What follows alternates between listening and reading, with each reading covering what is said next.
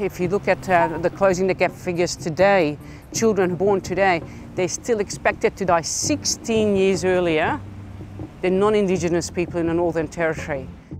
So in 2017, we recorded the world's highest rates of rheumatic fever ever in history, in Australia or overseas.